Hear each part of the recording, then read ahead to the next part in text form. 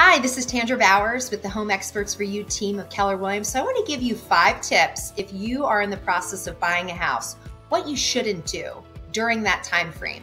First of all, don't start a new job. Although it's not the most important item for getting approved, job history and length of time that you've been at your current employer is very vital when you're getting approved for a home loan, and that takes you through to the closing day. Number 2, you don't want to purchase a new car. The pre-approval that's issued by the lender was actually determined by the current level of debt that you have, your debt to income, at the moment that you applied for your home loan.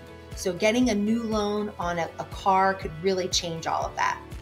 Number 3, don't make any late payments on any of your existing debt. Majority of your lenders will request a new credit report approximately 1 or 2 days before closing, and any late payments that show up could really affect that loan.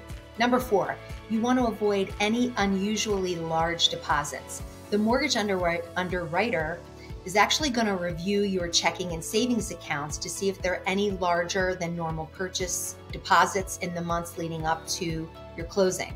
So you want to avoid any large deposits that don't coincide with your normal history, your banking history. Number 5, you do not want to open up a new bank account.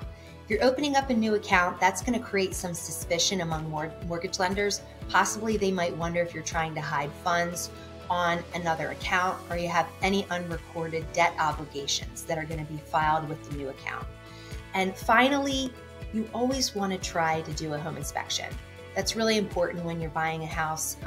There's no really legal avenue if you avoid doing a home inspection. So if you want further information, please feel free to check us out on the web or call me. I'm happy to help. 215-680-4652 is my cell. Have a great day. Thanks.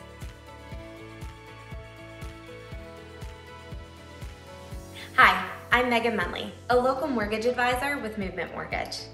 2020 through 2021 really proved just how incredible real estate can be as an investment that not only builds long-term, but really generational wealth.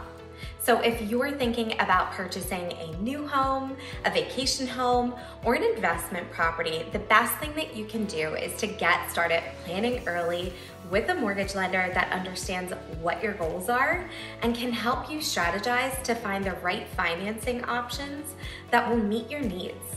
My team and I would love to help you with just that. So whether you're looking to buy or sell within a month or a year from now, we'd love to help you.